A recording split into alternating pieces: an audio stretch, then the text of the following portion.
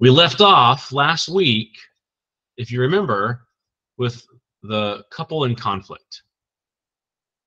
It was the whole "that's what she said" section of Song of Songs, starting there in Song of Songs, chapter my chapter 5, verse 2. This is what I'm trying to read through as I'm lecturing. So sometimes I can't see my verse numbers or chapter numbers.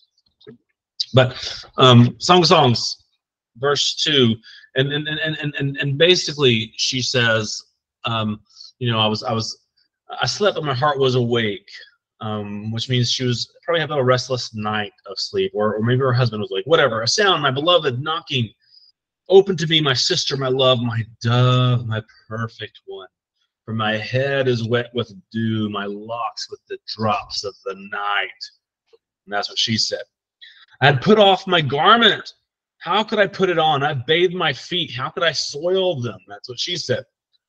My beloved stretched his hand to the hole, and my heart was thrilled within me. That's what she said. I arose to open to my beloved. That's what she said. My hands dripped with myrrh, my fingers with liquid myrrh on the handles of the bolt. I opened to my beloved, but my beloved had turned and gone. So she wasn't available to him. And then whenever she gets available to him, he's now not available to her. So she says he's gone, but then he speaks to her. My soul failed me when he spoke. How did he speak to her if he wasn't there? Well, he was there, but he had left her in his heart. Or maybe it's just poetic language to get this idea across that I can reach out for my beloved, but my beloved is absent. Whether my beloved is actually in front of me and absent, or gone and absent, whatever, relationships can have these misread cues, whether in the bedroom or out of the bedroom. We can get into these places. C.S. Lewis talks about every aspect of your life will go through, I think he calls them peaks and troughs, ebb and flow, peaks and valleys. There's sometimes in life where everything just is like rocking, and you're like, yes. And then sometimes you get in valleys, and you're like, nothing is going right, and I'll never have a happy life ever again. And he says that actually kind of happens in different stages in life, like in your studies. There's sometimes you're like, dude, this is so awesome. I can't believe I'm learning all this stuff. This is so cool. I love studying. And then you get punched in the gut, and you're like, I'm dumb. I'm never going to finish this. I'll never graduate, and this is worthless. And that's just how everything in our life goes through. And relationships are the same way. If you're in any kind of committed romantic relationship, there's going to be times when you're like, are we ever going to fight? I can't imagine us fighting about anything ever. It's just great. And then you get these points where you're like, man, are we ever going to see eye to eye? I don't feel like we can have a single conversation without major tension. And so that's what we're getting right here, is these misread cues. He's ready for her, but she's not ready for him. And that can happen sexually. It can happen emotionally. And then whenever she's ready for him, well, he's already gone because she wasn't open to him, so he's not going to be open to her. And she says, my soul failed me when he spoke. I sought him and found him not. I called him, but he gave no answer. So he spoke without being there. And whenever you're absent relationally and you speak out against a person, that's usually something hurtful that's said, is something that wounds deeply. So they're having the poem, the song is creating this atmosphere of the couple fighting, being absent from each other, and it's telling a story, kind of, but it's just trying to elicit the relational realities that happen when the honeymoon is over and it's hard to connect. I sought him, but I found him not. I called him, but he gave no answer. The watchmen found me as they went about in the city. They beat me, they bruised me, they took away my veil, those watchmen of the walls. So remember, part of the theme of the Song of Songs is that in the romantic relationship, a God-centered, God-honoring romantic relationship, we can actually experience redemption from the fall that happened in Genesis chapter 3. We'll hit that a lot more later tonight. But also within the romantic relationship, when you're at odds with each other, man, you can re-experience the fall. And the fall is, to the woman, he said, your desire will be for your husband, and he will rule over you. And that desire that she wants over her husband is not like, oh, like what is it being expressed here? I want to be loved by you, but it's I want to dominate you, like sin wanted to dominate Cain when God told Cain, sin's desire is for you. So now there's enmity in Genesis chapter 3 because of the fall. There is now enmity between the woman and the man, and then the man, God says, and he will rule over you, and the man and the woman. There's now strife right in the core of the image of God on earth, male and female. He created them in his image, and there's strife right in between there. And in the romantic relationship, when two people are dying for themselves for each other, we can get a sense of the correction, the redemption, the reverse of the curse. But also in that romantic relationship, when cues are misread, when our feelings are hurt, we can turn around and re-experience the curse all over again. And that curse has been experienced between male and female, mostly with men dominating women throughout history, because when there's strife, it's usually the strong that dominate the weak. And by and large, for the most part, men are stronger than women and have used that strength to exert power and abuse women. And we've gone over statistics for that already. I won't rehash that. So she's re-experiencing the curse in the fight now. She's being abused by men all over again. And she says, I adjure you, O daughters of Jerusalem, if you find my beloved, that you tell him I am sick with love. And then she yearns for the romance of old. And the chorus now is going to reply and ask a question that gives us the first part, or a first part, or a strategy for facing conflict correctly in a romantic relationship. The question says in verse 9, what is your beloved more than another beloved, O most beautiful among women? What is your beloved more than another beloved, that you adjure us? Why do you even care to find him again? If he's left you and now you're being hurt again, what's the point? What's love got to do with it? Like, why? Who cares? Who cares? That is the first part one of a simple strategy, not simple, but for a strategy of facing conflict is this: remember who your beloved is and what he or she really means to you. In broken romantic relationships that have really fallen far, what we often do is we'll turn what has been something good about our beloved into something bad. And we're going to talk about this more later. Even to the extent we'll rewrite our story of how we met. You know, the story that we were playful and chasing after each other suddenly becomes, well, he manipulated me and tricked me, or she manipulated me and tricked me. Like we'll rewrite the stories like, oh man, he's so carefree and fun, but whenever we're not good, he's not carefree and fun. He's flighty and irresponsible. Or she's so responsible and on track. She keeps me on track. Well, suddenly that becomes, when we're good, she's responsible and on track, but whenever we're not good, well, she's rigid and robotic, too analytical. Maybe guys are like that more, I don't know. But when you're in this conflict, if you can start remembering what you actually love and care about the other person, then you remember, we have this issue we're fighting over, but we are not this issue.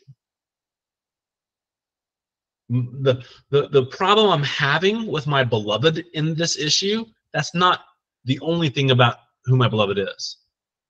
And so take your beloved out of that issue and hold them out in front of you and say, oh, you're lovely. You're fun.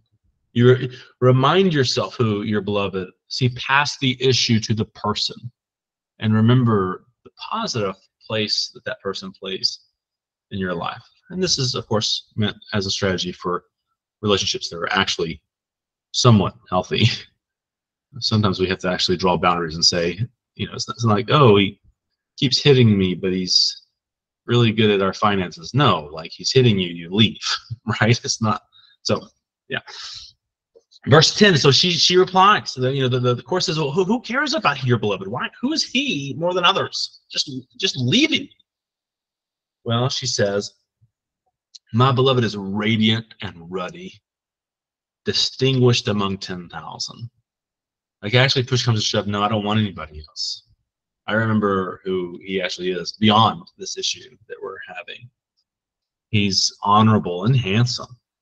His head is the finest gold. His locks are wavy, black as a raven. His eyes are like doves beside streams of water, bathed in milk, sitting beside a full pool. When I look in his eyes, I find peace because of who he is. And also, I think he's good looking. Verse 13, his cheeks are like beds of spices, mounds of sweet-smelling herbs. His lips are lilies, dripping liquid myrrh. I love kissing him. I love this guy. Verse 14, his arms are rods of gold set with jewels. He's a protector, and I like his arms. And verse 14b, my translation says his body is polished ivory bedecked with sapphires. The word we get there is the word me'eh again, which we got earlier earlier in chapter 5, verse 4, my beloved put his hand to the hole and my me'eh was thrilled within me. And the word me'eh really kind of refers to the source of what's the word for reproduction that starts with a P? But for making babies. It's the source of making babies. And so, I mean, sometimes it's translated as loins. His loins is polished ivory. And so it's probably talking about his genitalia. Why is it bedeckled with sapphires? I don't know. The most simple and likely answers is that this is something that's precious to her, and it's not like the 50 Shades of. And I remember this. I know this is awkward, but remember we're going to talk about crocodiles, and it's something beautiful and lovely and created by God, right? So this is not necessarily like the 50 Shades of Grey, oversexed culture, like I want my man's penis kind of a way. But perhaps mostly in like it's something special and intimate that only they share and enjoy together. It's something that it unites them and only them, physically and emotionally. And so it's a precious part. It's a precious thing to her that she praises in the presence of God. And I know it's awkward and spoken in the wrong way. Yes, it's inappropriate, but it's only because it's so holy. Like the sexual relationship is what I'm talking about specifically. Like, yeah, the name Yahweh is so holy that we can't say it, right? But in not saying it, we're not even sure how to pronounce it anymore. And I had a youth, when I was youth pastor, a youth said, how can we say it's special if we even forgot how to say it? Which is a great question. It's so special, we don't even know what it is anymore. And so, yes, it's so holy that it shouldn't be spoken of in the wrong ways, in the wrong times, in the wrong amounts. But it's also holy enough to talk about so that we can honor it for what it is. Yeah. So that's why she praises it, is because it's something special that unites them before God in a godly way. So it's precious to her. Verse 15. His legs are alabaster columns set on bases of gold. His appearance is like Lebanon, choice as the cedars. She is saying that he is majestic to her. His mouth is most sweet, and he is altogether desirable. This is my beloved, and this is my friend, O daughters of Jerusalem. Why him and no other? Why him? They called out to her. And she said, because he is my friend. He is peace to my soul. He is joy to me. We share intimate things that we don't share with anybody else. My beloved is my beloved. She longs to taste his kisses. In the midst of conflict, she teaches us. And remember, she is almost always the hero in the Song of Songs. The woman is. She teaches us to remember that the identity of our beloved does not have to be found only in the midst of the current conflict. Our relationship is not defined by the issue we're going through. Chapter 6, verses 1 through 2. Where has your beloved gone, O most beautiful among women? Where has your beloved turned that we may seek him? My beloved has gone down to his garden, to the beds of spices, to graze in the gardens and to gather lilies.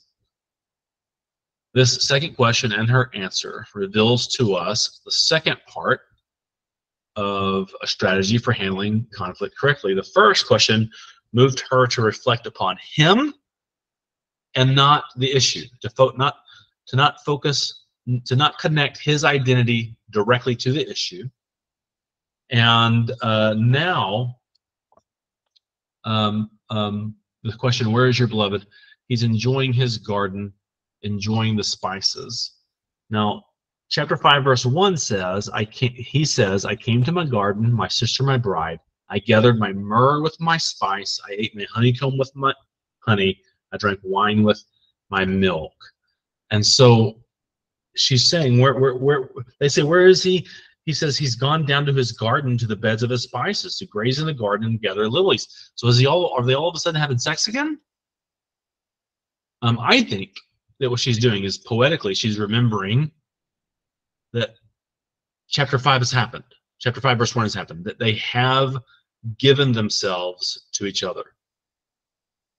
If she'll look past the issue, she'll remember that he is hers. They've committed themselves. Wherever he is, she is believing that he is hers. And so she says, I am my beloved's, and my beloved is mine. He grazes among the lilies. Now, earlier in chapter 2, verse 16, she said that he shepherds among the lilies. And at that point in the song, the clearest interpretation in the context was he's among many lilies, but I am his and he's mine. But there's lots of girls that he can walk around, that he can shepherd around. But I'm his, and he's mine. We're reminded that in a field of flowers, in a world of fields of flowers, he has chosen her, and she has chosen him. The other lilies aren't a threat. They're actually just a reminder of the choice that the woman and man have made for each other.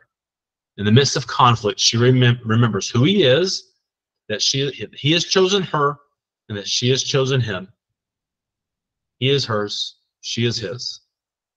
So they can move through conflict and relationships to each other, remembering the identity of the other that is not defined by the conflict, and also remembering their commitments to each other that is not defined by the conflict. So remembering their love for the other, remembering their commitment to each other, that's how they engage the conflict.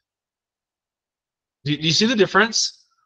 Because what happens a lot of times when we engage in conflicts in relationships is what happens is there's a conflict about, I don't know, finances. But while we're discussing finances, what happens? Well, you don't trust me. Well, you're irresponsible. And so instead of talking about finances, suddenly we're actually fighting about our identities. You don't trust me, you're irresponsible.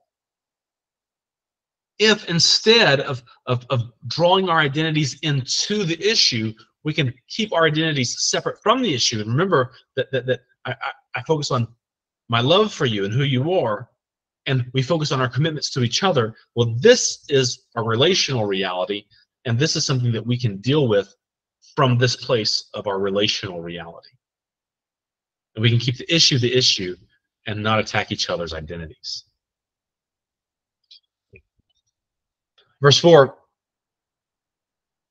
he says, "You are beautiful as Tirzah, my love, lovely as Jerusalem, awesome as an army with banners." Man, he has seen her respond to his idiocy of getting his pride hurt and running away from her and saying something mean to her, and that she has pursued him in her pain, in the abuse she's received from the watchmen in the walls, whatever that means metaphorically.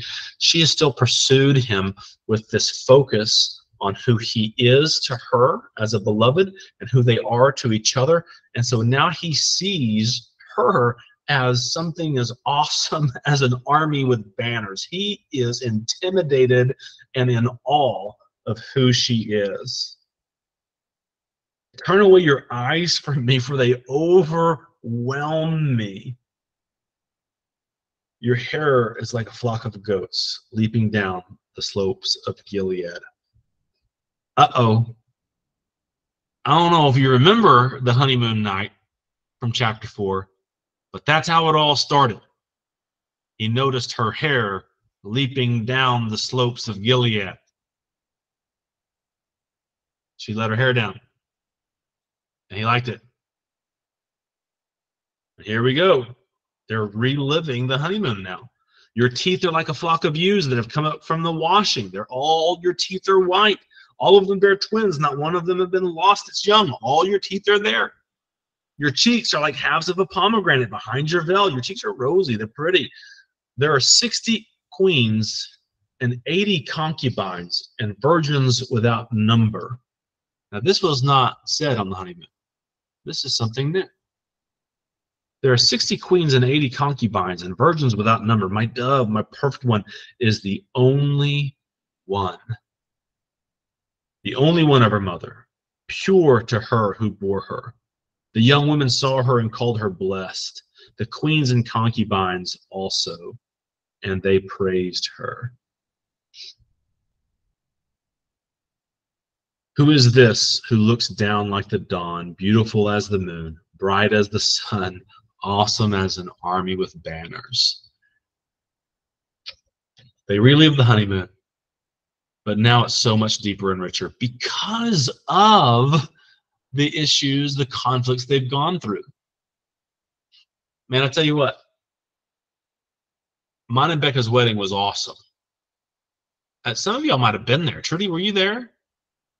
Like all of BT was there. It was, and then some of First Baptist Edinburgh, because I was just about to go work at First Baptist Edinburgh. Like there was like 1,500 people there. It was like we were like celebrities, and so we milked it. The ceremony was like an hour and 45 minutes long. It was crazy, but whatever.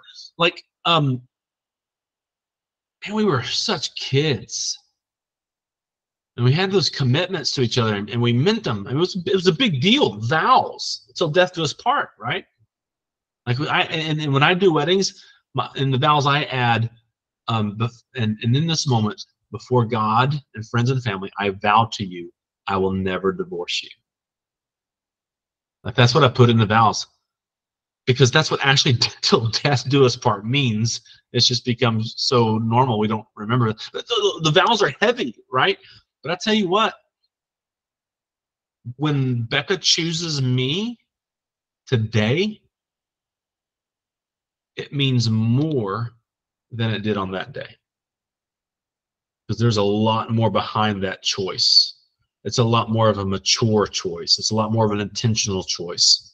Now she's choosing not just the best of me that she sees, but the worst of me that she knows. And so after the honeymoon, when the honeymoon's over and you move through it anyway, handling conflict well, you can relive the honeymoon, but in such a deeper way, where now it's not just I'm going to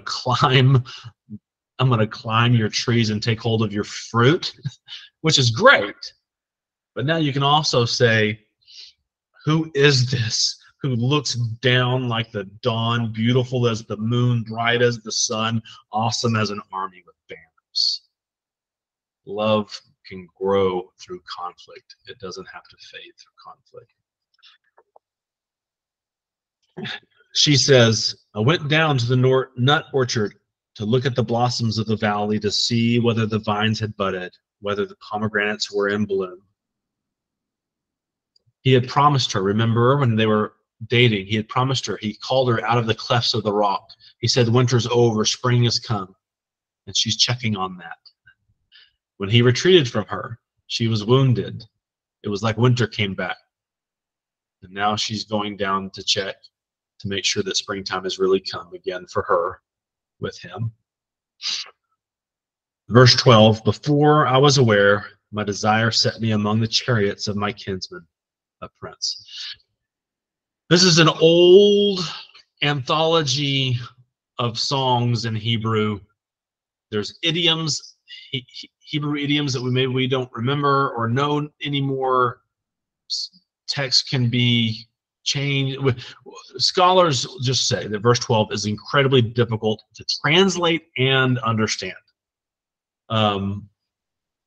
My best shot at it is she suddenly discovers that her desire, and the Hebrew word for soul, before I was aware, my soul set me in the chariots of, and the word is Ami Nabib. At face value, it simply means my people a prince.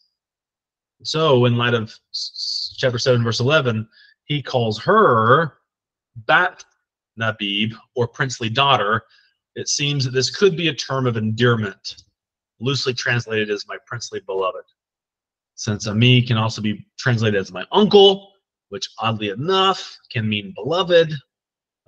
In chapter 6, verse 3, beloved translates the Hebrew word dodi, which means my uncle as well. So dodi, Ami, my uncle, beloved, maybe it was like a little idiom that may be lost on us. And so maybe she thought Ami Nabib sounded sweeter than Dodi Nabib. Maybe it's easier to say. At any rate, as she inspects the spring, she finds that her soul has led her to the chariots of her princely beloved. Her very soul has handed her over to her beloved, and he is princely. Her commitment to him goes down to her depths. She rides in his chariots and no one else's. So, for this section, every marriage will go through seasons of honeymoon, disillusionment, and God willing, recommitment. Many, if not most, will journey through this in a meta-narrative kind of way. Like sometimes that's, you can look back on a marriage and say that's the big story. We got married, it was awesome, and we had like a big season in the middle. It was rough, and we came through that big season, and that can be like the big timeline of many marriages. I can say that it's been a part of the big story of me and Becca so far. As there was a season where we weren't really sure we were going to make it, and that would have been really embarrassing as a pastor, which is not fair for me or for Becca, but it is what it is. But we can also have those. There's also going to be many seasons of that, many seasons of everything's easy, disillusionment, and recommitment. So, honeymooners, if you're newlywed, be ready. Remember to distinguish between the issues that you're discussing and you and your beloved. Your beloved and you are not the issues you discuss. When conflict arises, as you work through the issue, make sure you continually reflect on your love for your beloved, their love for you. Remember the commitment that you've given to each other. Remember the community of support that you have in the church and your friends and family. Look past the issues and remember your relationship. I'm not saying forget the issues. You got to deal with the issues. They're there. But deal with them as who you are, not as deal with them as if deal with them as you. Don't let them define who you are. Words are hard. And that's something that you practice, by the way. That's something that you practice. It doesn't just, if you don't practice that before the really hard times come, you won't be ready when the hard times come. Practice in the little things. Disillusioned couples. If you're in a place of disillusionment with your marriage, reflect on the love of your youth. Wounds can be healed. Honeymoon can be relived with greater commitment and intimacy. Find good, biblical, psychologically sound counseling. Get therapy. Cynthia, I know that you were trying to kill a bug, but I'm going to pretend like you were clapping because that's really important. Get good, biblical, theologically sound, psychologically sound therapy. Yeah. Committed couples, enjoy. And if you've gone through that phase, be present for younger couples. Younger couples need to see older couples, seasoned couples doing it well. All right. Here's just a little thing to kind of rephrase what we've already been talking about what can happen in a marriage that will also launch us into this next section.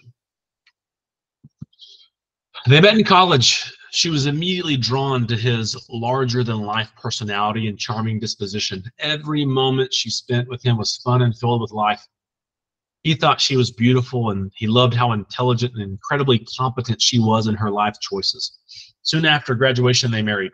But something weird happened after 7 years of marriage. It seemed that life, their jobs, the kids, financial pressures, and issues with their extended families just pulled them apart to where they were living parallel lives more than sharing life together. And as they drifted apart, their views on each other changed.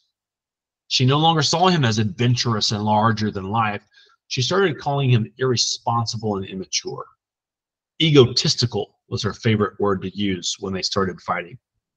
He no longer saw her as intelligent and competent with life decisions. He thought of her as a robot who was afraid to live life. He soon stopped arguing with her and would simply say under his breath, "Yes, Your Majesty." He expected her to critique his jokes and daily schedule, and she expected him to neglect what was important to her, like picking up the dry cleaning or taking out the trash. Those expectations led each of them to see the worst in each other and attack it. Their passion for each other and their shared goals for life together were gone, washed away behind negative expectations. Neither knew what they wanted to do: divorce and get out of the relationship, or just stick it out and live together for the kids. It's a great book called 7 Principles for Making Marriage Work by, I don't remember his first name. His last name is Gottman. There's a whole Gottman Institute. It has great little, there's a great app, actually, if you want to start practicing some stuff with your spouse. But according to 7 Principles for Making Marriage Work, this is a common occurrence for unhealthy marriages, where they start rewriting their story and rewriting their vision of the other person toward the negative. But whether or not a marriage will get to this stage in their estrangement, it's not uncommon for the passion of a couple's shared life together to fade.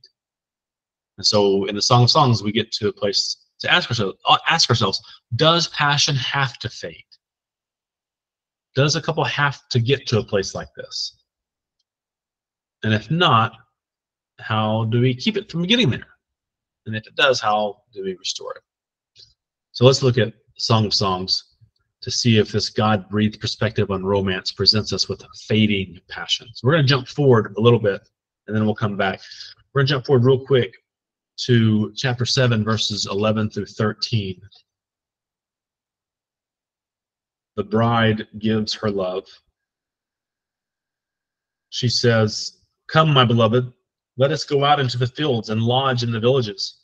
Let us go out early to the vineyards and see whether the vines have budded, whether the grape blossoms have opened and the pomegranates are in bloom.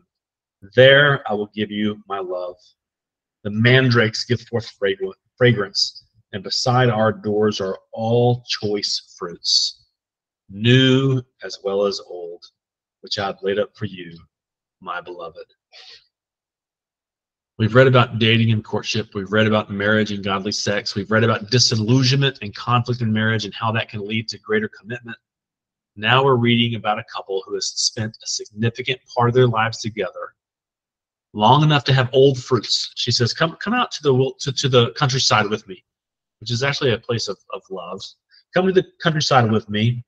And she says, beside our doors are all choice fruits, new as well as old. They have old fruits in their relationships to enjoy together. And they also have new fruits to enjoy together. So their passion isn't gone. Passion doesn't have to fade. Verse 13, after this time of disillusionment and reconnection, now in verse 13, we read, return, return, O Shulamite, return, return, that we may look upon you. This is a weird passage. Basically, I think that what's going on here is a dance. Return, return. It can't say like turn, like spin and spin. And so in chapter 6, verse 13,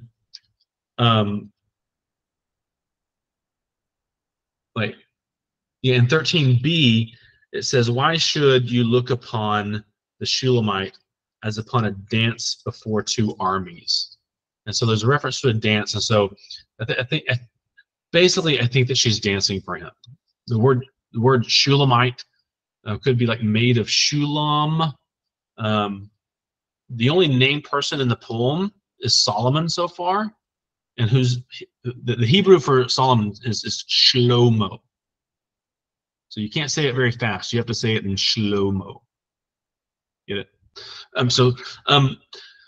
Both of these names, Shlomo and made of Shulam, Shulamite, can be derived from the Hebrew word shalom, which means peace.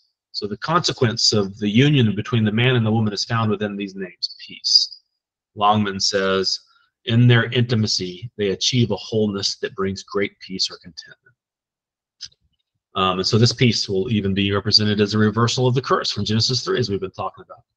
So does this peace and wholeness mean some sort of monkish and reserved relationship, some kind of passionless relationship? Like, I think that what's going on here is that she is dancing for him, like a Middle Eastern dance, or I don't know, however women might dance for their husbands these days. And for the record, I think it's a beautiful poetic device as the chorus, this outside entity that acts as a muse or sounding board for the woman's love, calls her out to return, to dance before her beloved. Turn, turn, spin, spin, dance before your beloved. I think God is encouraging the couple to intentionally return to each other, to maintain their passion for each other that comes out as if she's dancing for him. Perhaps the dance as before two armies. Maybe that's the name of the dance. I don't know. Perhaps it's like he's entranced by her dance, as one would be entranced watching two armies in a battlefield. Either way, I think she's dancing for him, and he's enthralled by the dance. Chapter 7, verse 1. How beautiful are your feet in sandals, O noble daughter. Your rounded thighs are like jewels, the work of a master hand. He calls her noble daughter. And so he's going to describe this noble queen of his. He's going to describe her beauty again.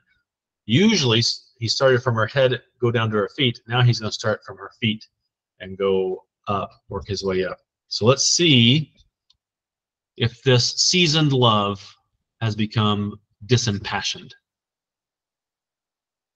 Verse 2, your navel is a rounded bowl that never lacks mixed wine. Your belly is a heap of wheat. Wouldn't that just inspire you women? Your belly is a heap of wheat encircled with lilies. So many commentators do not believe he's talking about her belly button here. As much as I could study it, I call it a tie. Is it her belly button, or is it her most private area?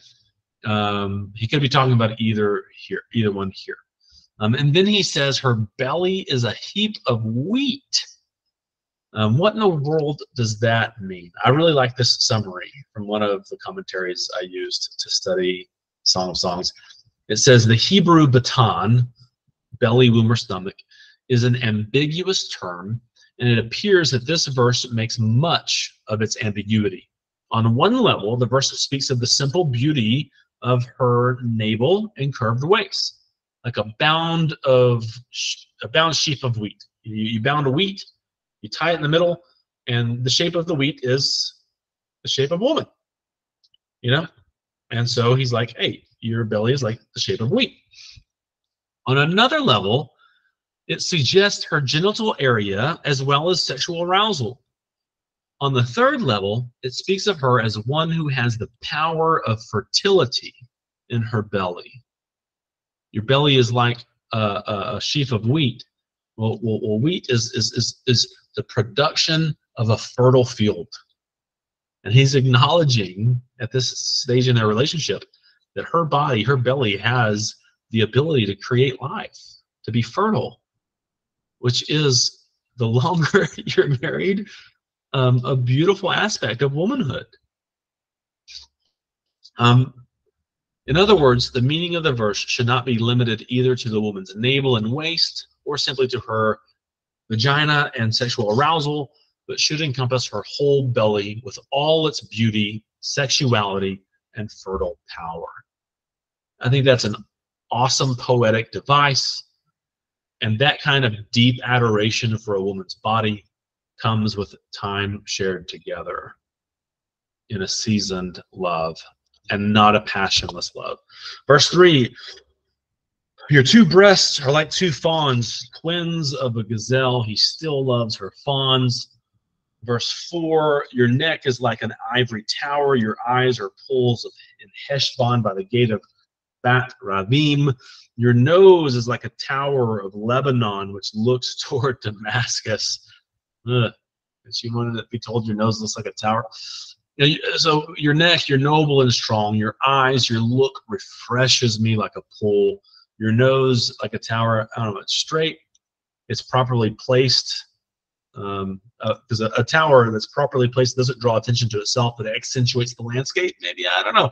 Her nose is a beautiful piece of the architecture of her face. That's maybe the best way to say it. Verse 5, your head crowns you like Carmel, your flowing locks like purple. A king is held captive in its tresses. Mount Carmel was a magnificently beautiful and a sacred place in Israel. Purple hair speaks of royalty. So far, it's not a passionless relationship that they have together. These words are deep. He has a matured respect and adoration for her. But I don't hear any, but maybe we don't hear any of the old passion, like when he said, I'm going to go away to the mountain of myrrh and to the hill of frankincense all night long, like he said on their honeymoon. Well, we're not done yet. Verse 6, how beautiful and pleasant you are, O loved one, with all your delights. Your stature is like a palm tree, and your breasts are its clusters. I say, I will climb the palm tree and lay hold of its fruit.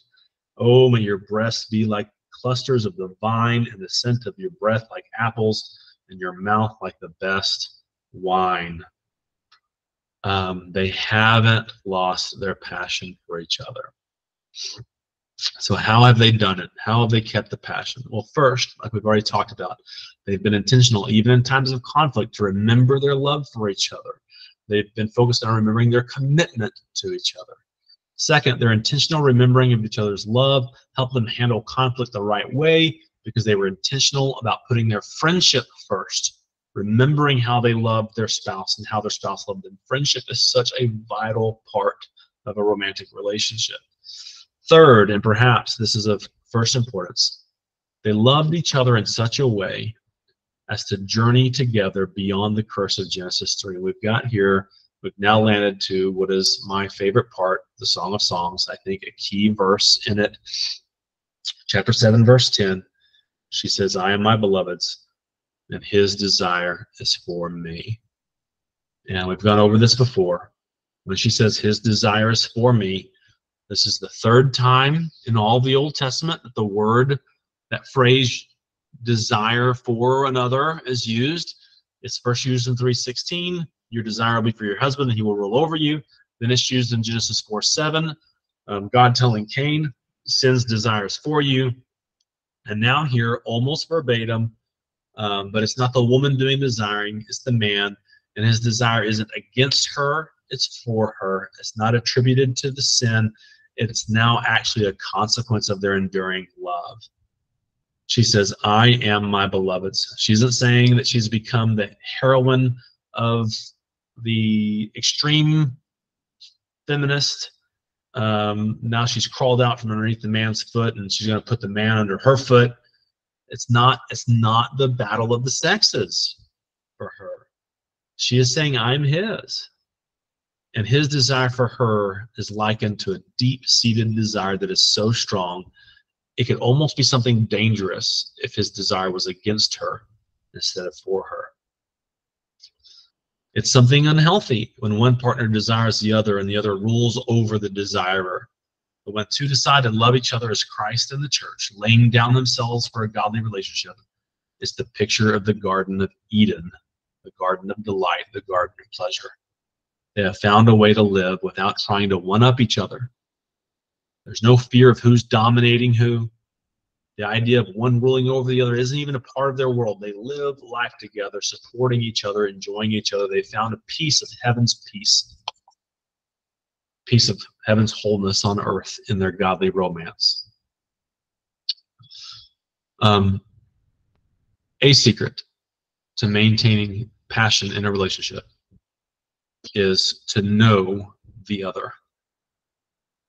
Sometimes the Bible uses an interesting word for sex, yada, and Adam knew Eve. And the word yada means to know. If you want to know your partner well, you need to know your partner well. That's a good one. If you know, if it wasn't so late on y'all's end and we were, you know, like a charismatic institution, you'd be like, yes, bring it. If you want to know your partner well in the biblical sense, you need to know your partner well. To be a friend is to have a special knowledge of another person. You know things about that person. You know their dreams and their hopes, their fears, their joys, their hobbies, their failures, their successes, their day-to-day momentum in life. A great marriage will be a great friendship between two people who are always growing in their knowledge of each other so they can support and show up for each other in specific, intentional, meaningful ways. You got to study each other. If you want to know each other well, you got to know each other well. The Gottman Institute has some great resources to build a good love map of knowing your spouse. So here's the passage we started out with. Remember, we jumped ahead. We jumped ahead to this passage, 7:11. Come, my beloved, let us go out to the fields and lodge in the villages. Let us go out early to the vineyards and see whether the vines have budded, whether the grape blossoms have opened and the pomegranates are in bloom. There I will give you my love. The mandrakes give forth fragrance, and beside our doors are all choice fruits, new as well as old, which I have laid up for you, O my beloved. She says, let's get out of here. Let's go enjoy the countryside together. I love spending time with you. And by the way, I know you like the fruits I shared with you in our youth, but wait till you get a load of these new fruits I've stored up for you. They know each other so well. They know their old fruits, and they're capable of discovering new fruits together. So if you want to have a relationship that grows in passion with new fruits, spend the time to get to know each other. Man, I need to shut my blinds, don't I? All right. We're heading to the last chapter of the Song of Songs. We're going to come face to face with why the redemption of romance is so important. Why sex can take over a life or a culture so powerfully. God's design of romantic love is an intentional establishment of the enduring legacy of his image on creation. Okay, so we're going to hit the last section, the last chapter in Song of Songs, and this is one of the reasons why I love Song of Songs so much, is not just because I think we need to redeem our view of the romantic relationship and sex specifically as a church who worships the God who created it all, but also because I think that this gives us a view that helps us process through why maybe the romantic relationship and sex specifically can be so powerful for both good and evil in our world, why our appetite for food doesn't usually affect us quite as negatively as an unhealthy appetite for sexuality can. We're going to come face to face with why the redemption of romance is so important. God's design of romantic love is an intentional establishment of the enduring legacy of His image on creation. From the beginning, God made them male and female. God's image consisted of the two sexes who were able to join together as one, and in doing so, join with God in the act of creation. Man, I wish we could just, we read books like Lord of the Rings, and we get excited about, the Ents, the trees that can walk. We're like, oh, like, what if only creation could be that like magical and we could be a part of it in that magical kind of way. Like, guys, God spoke everything into existence, and then as a picture of Himself, He created these two beings, male and female, who can, because of His design, come together and then co-create the image of God on earth, can create souls, living beings with volition. Like, that is crazy Harry Potter supernatural kind of stuff. We swim in a spiritual supernatural world representing the God of creation as His image that can participate in creation of the crown of the creation. Co-create His image with Him, so that the image of God might shine all around the world. That's the legacy that the husband and wife relationship represents. After sin entered the world and humanity and creation fell from its original intent, God moved to Abraham, Isaac, and Jacob, and then to Moses to create a people to draw humanity back toward Himself. And He gave 10 commandments through Moses. And the first 4 commandments deal with humanity's relationship with God, right? The last 6 deal with humanity's relationship with humanity. Don't steal, don't covet, all that stuff.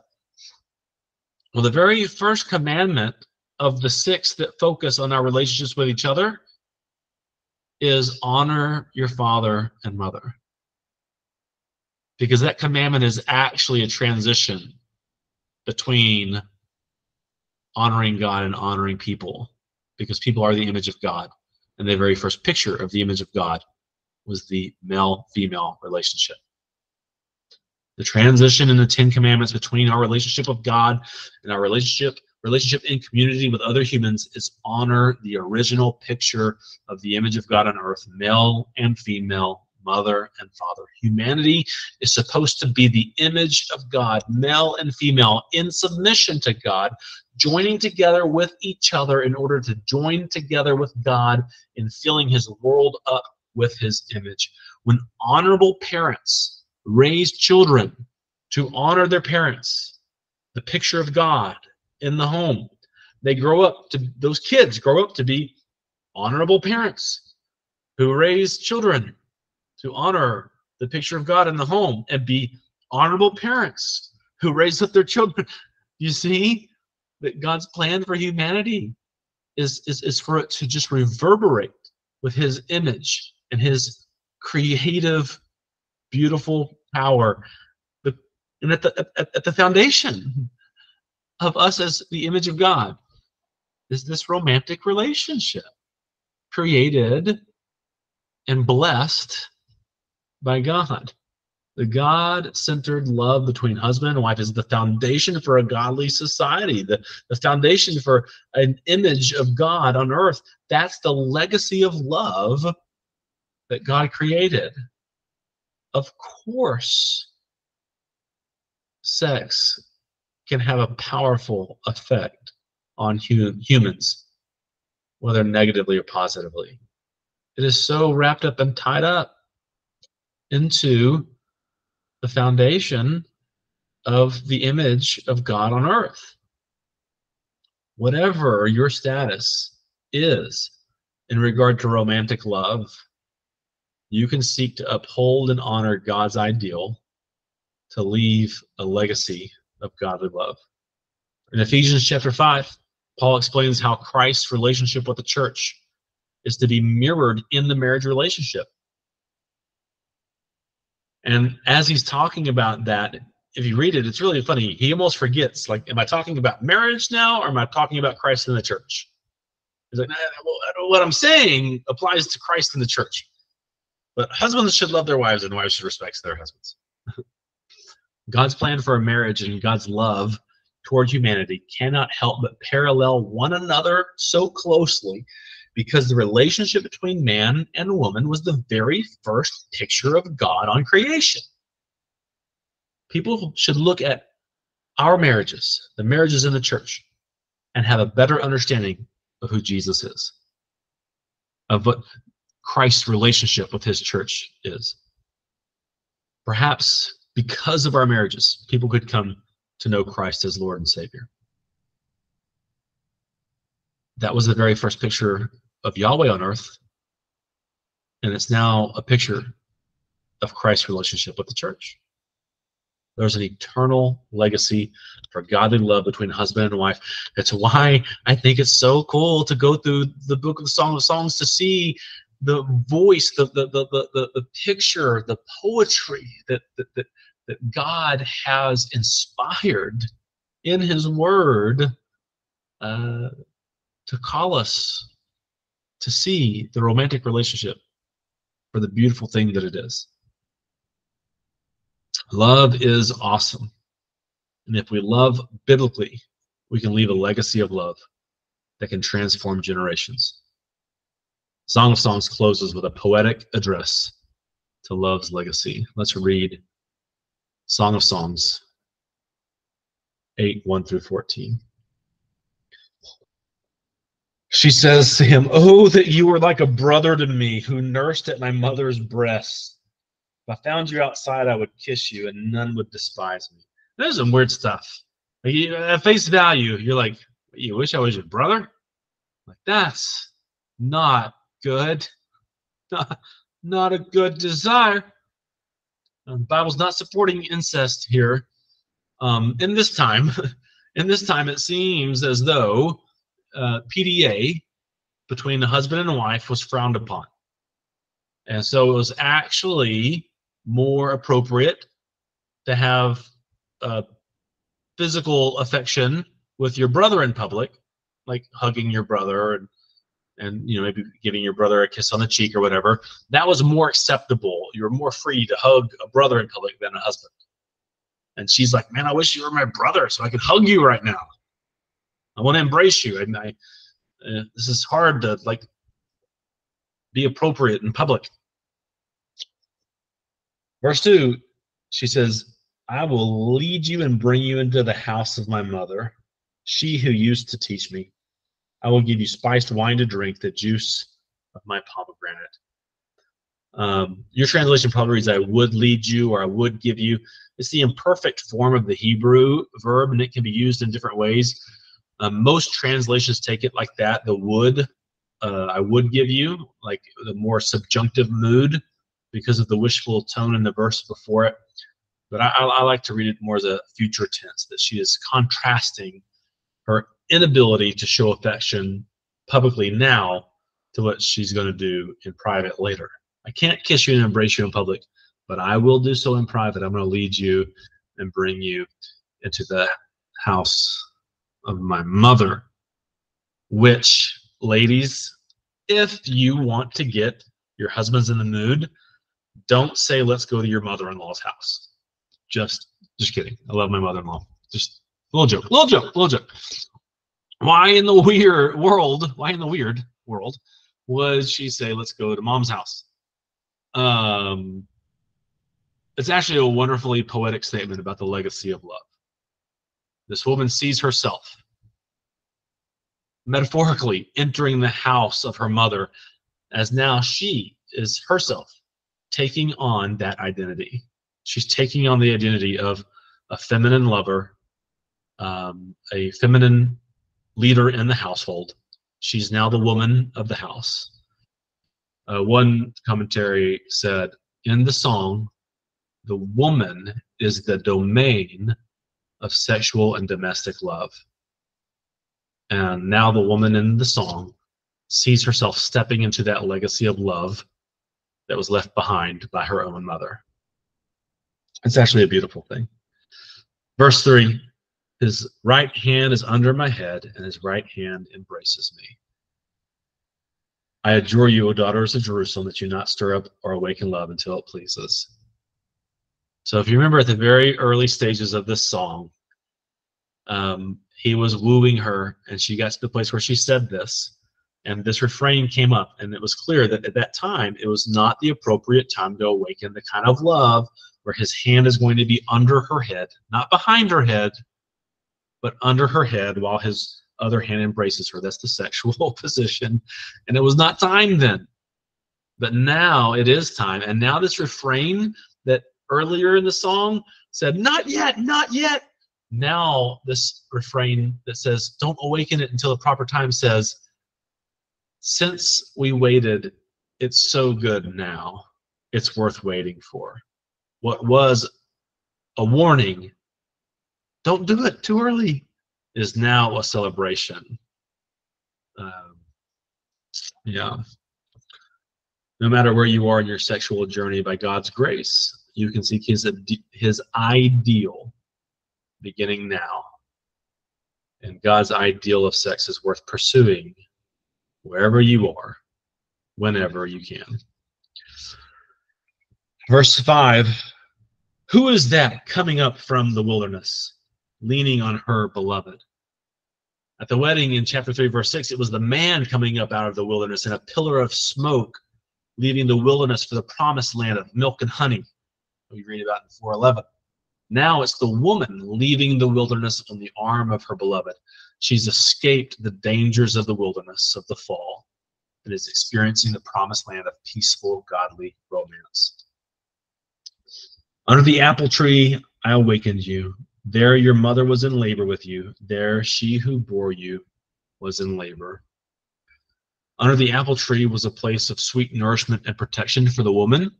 Earlier in the psalm, in song in chapter 2, verse 3, and from that place she aroused her man. Apparently, this is just how the man's mother operated with his father. His mother found sweet nourishment and protection under his father's shadow, and his mother aroused his father in that shadow. It says, there your mother was in labor with you. There she who bore you was in labor. And so the man's wife now says that the man is walking in his father's legacy of love, just as the woman walks in her mother's legacy of love. This is the ideal, how we desire our society to operate. Husband and wife, fathers and mothers, leaving godly legacies of love for their children to walk in.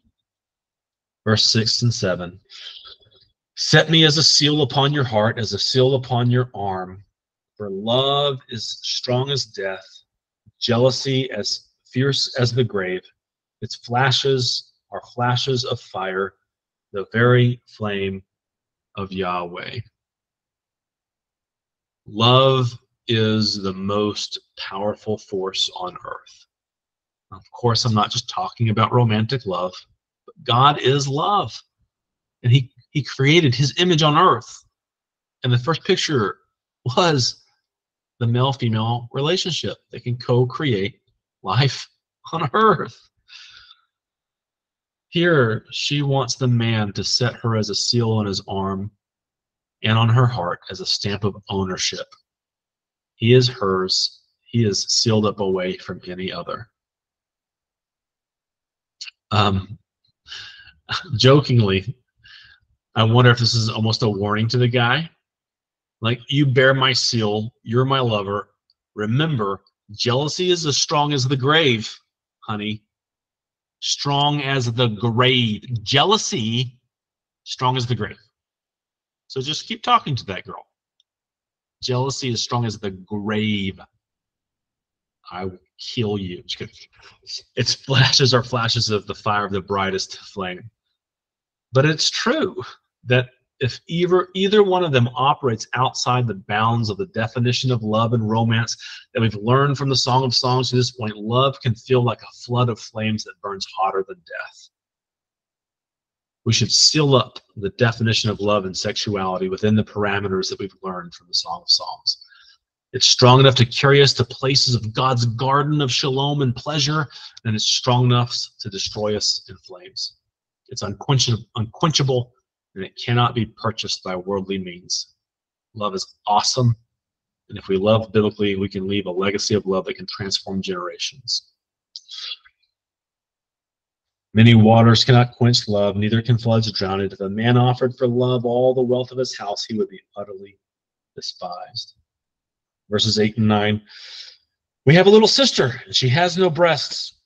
What shall we do for our sister in the day when she is spoken for? If she's a wall, we'll build on her a battlement of silver. If she's a door, we'll enclose her with boards of cedar. These verses speak on the preciousness of virginity, calling back to the identity of the woman.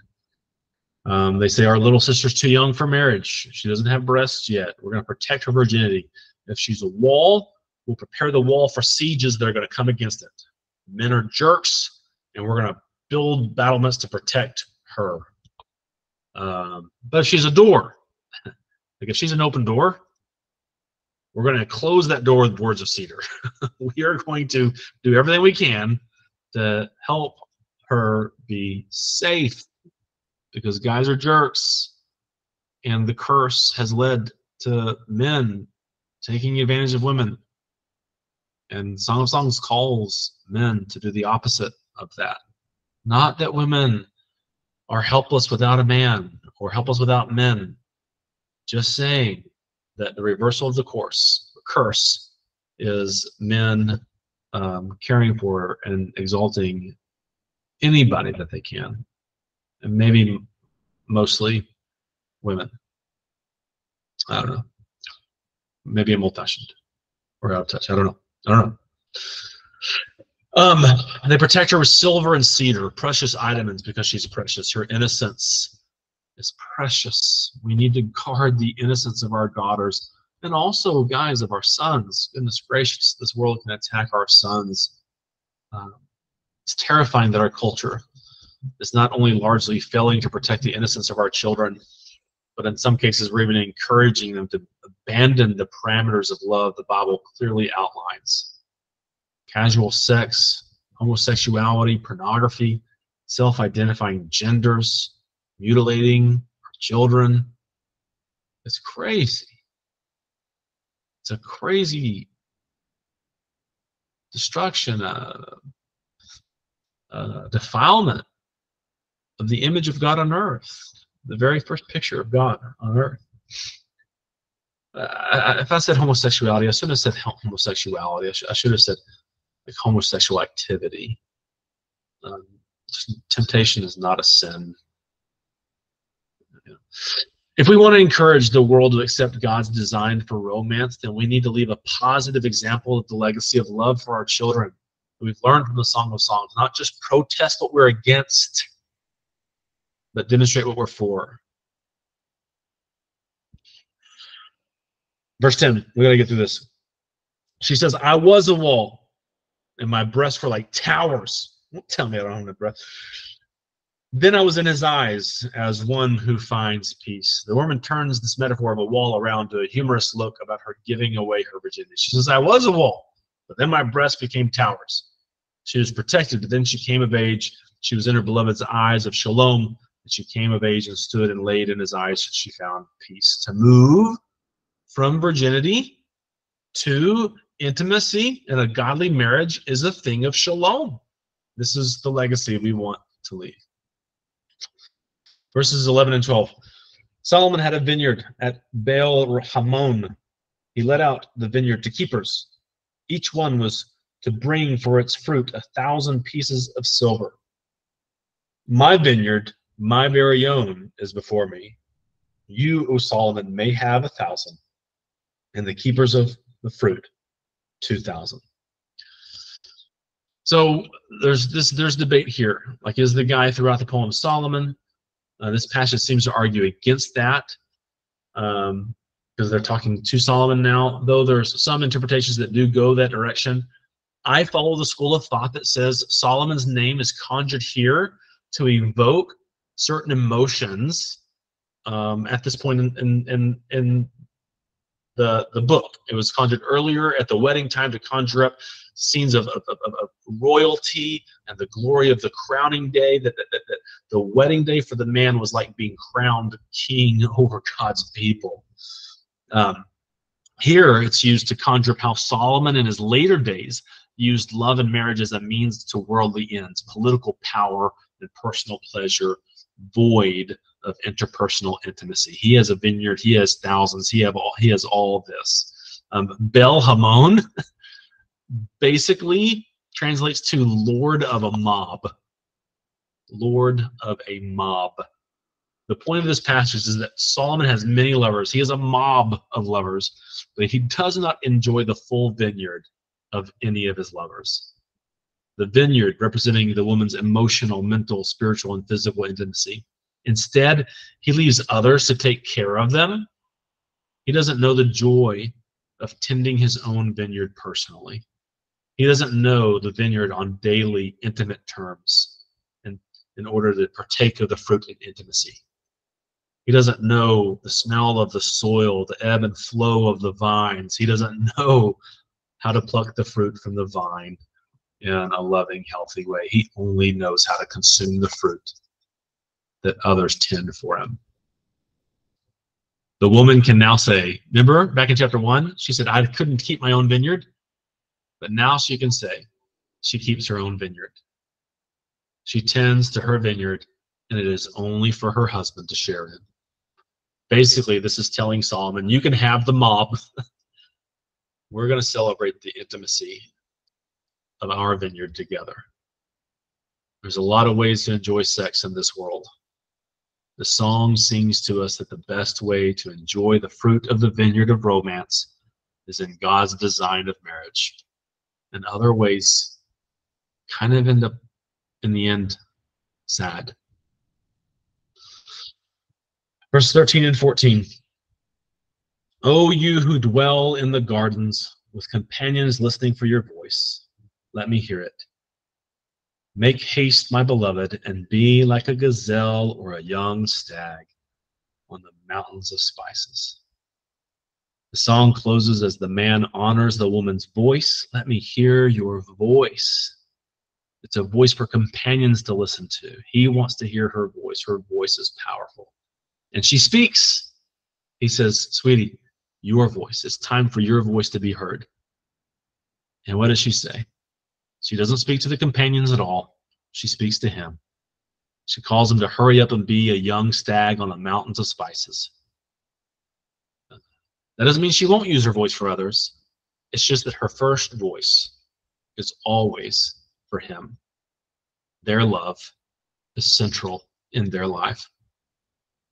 The Song of Songs ends in this word of longing. Make haste, my beloved, and be like a gazelle or a young stag on the mountains of spices. Romantic love is never satisfied. It's full for a moment, but that moment is not enough for a lifetime.